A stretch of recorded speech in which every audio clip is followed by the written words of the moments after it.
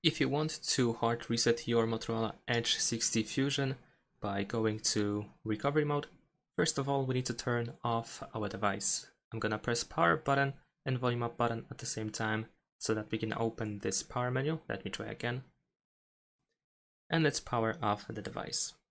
Wait for the phone to completely turn off, and once it is completely off, you want to press and hold the power button and volume down button for a couple of seconds.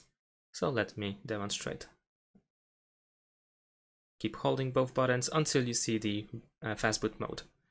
Over here we can navigate by using volume up and down, and we need to choose recovery mode over here and confirm by pressing the power button. After that the phone will quickly restart, and soon we will see the Android logo with the no command text. There we go. Now we need to press and hold the power button, and while holding the power button, press volume up.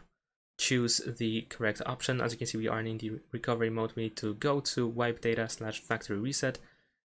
In case you miss it or something, you can just use volume up or volume down. This is how we can navigate and confirm with power button. Over here, choose factory data reset. Confirm once again by pressing the power button. If you see any additional instructions on the screen, then just follow them in order to perform the factory reset. And that's all. Thanks for watching. Leave a like and subscribe to my channel, and see you in my next videos. Bye.